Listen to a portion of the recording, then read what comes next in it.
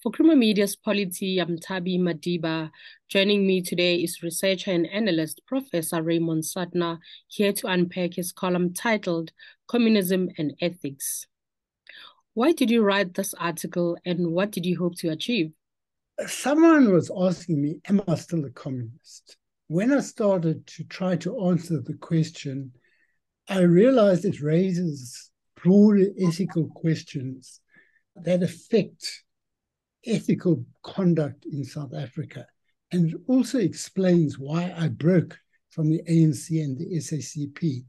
And what I believe is a very important thing for people to debate or agree with or to incorporate in their conduct is that ethical conduct is not simply to agree with some doctrine or to agree with what is written in some program or book or policy.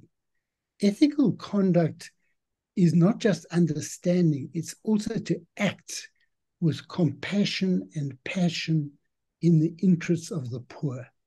So when I broke with the ANC and the SACP, I didn't break with my beliefs.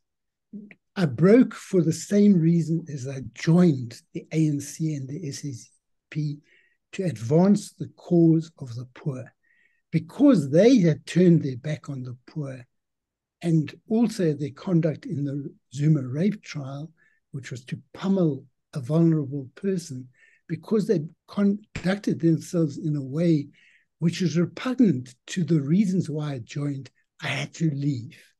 And I believe that those people who still believe in the communism of Chris Hani, the communism of Walter Sisulu, Nelson Mandela, who later became identified as communist, Moses Kotane, Yusuf Dadu, Alex Laguma, people like this.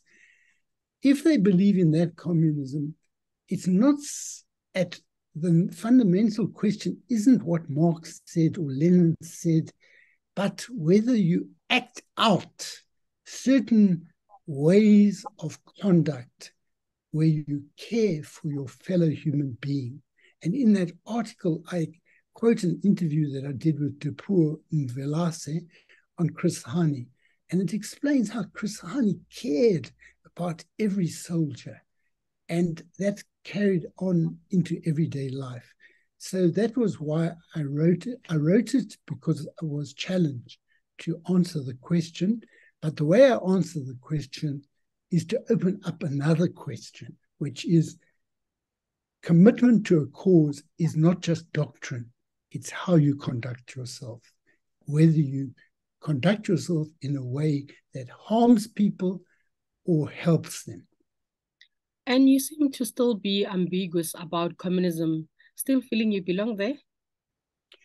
Well, I can't say that I renounce the reasons why I became a communist. Although I think there's some things in communism which have to be thrown out from the Soviet experience or rethought. But my communism was not primarily about doctrine. As I said, it was primarily about what I believed. And I can't then say I'm definitely not a communist. I'm definitely not a member of the SACP. I find it a repugnant organization by the way it has conducted itself during the Zuma period. Even today, I'm not very impressed with the way they conduct themselves. However, what does it mean for me? Can you be a communist if you're not a member of the Communist Party? I was told you couldn't be when I joined, but I think that's wrong. I think you can be an independent communist, but I'm not driven to identify with that.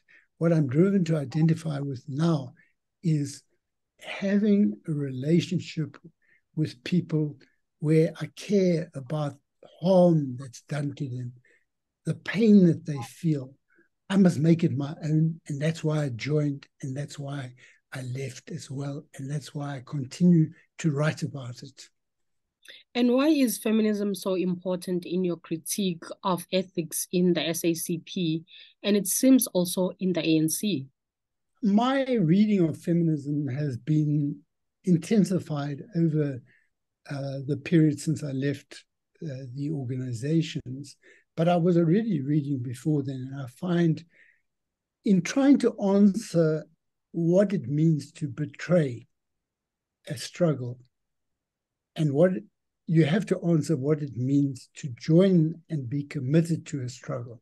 And I found in feminist theology, they have ways of understanding that I found very helpful. They talk about a connection, mutuality, interrelatedness between yourself and other people. And in the case of a freedom fighter, and I believe we must reintroduce that word and give it its proper meaning of helping to emancipate people. Now, if you are a freedom fighter, you join your life with that of the oppressed. You join your life with achieving freedom for all. That is what your life entails. And you prepare yourself for arrest, torture, and death. Nowadays, they prepare themselves for a lot of eating of things that do not belong to them. And what the Rhetor revealed is well known. It's not something they're outraged about, and they get in Balula to make huge statements about it. It's not convincing. So what I'm saying is the feminists helped me to understand what it means to commit yourself is to put your body on the line. But you don't always have to die. You just have to do more than intellectually commit yourself. And to betray is to siphon off funds that are meant for the poor towards yourself or your comrades. That is betrayal. And I got that from working with categories from feminist theology and feminist ethics like care, which is also care, compassion, empathy, all these words, and breaking them down and applying it. And lastly, Raymond, what are you arguing about the meaning of commitment and freedom fighter?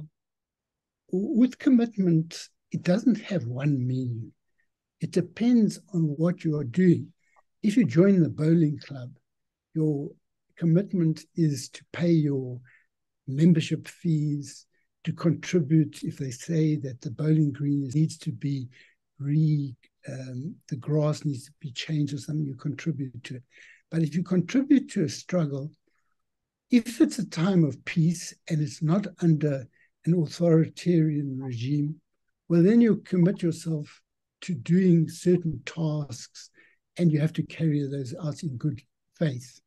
In the time of the apartheid regime, we had to commit ourselves to something where danger was involved, where we knew there was a very good chance of injury or losing our lives or being locked up. And a lot of people lost their lives for this. Being a freedom fighter, I think, is important to redefine. It's someone who commits themselves to a version of freedom that is inclusive, that incorporates all the marginalized, that listens and learns and advances the program and acts to realize that program by putting their body on the line if necessary, but it may not be necessary. So we need to rethink it, and there's nothing, some people think it's a cliche, but I think it's a very worthy word, just as I think the word comrade, the Rhetor, is wrong. The word comrade must be understood as referring to tight companionship in difficult conditions, but not always in difficult conditions. But it's used not just by Marxists and people like that. So the Rhetor is wrong on that and on lumpen proletariat, but that's a separate question. That was Professor Raymond Suttner speaking to Creamer Media's Polity about communism and ethics.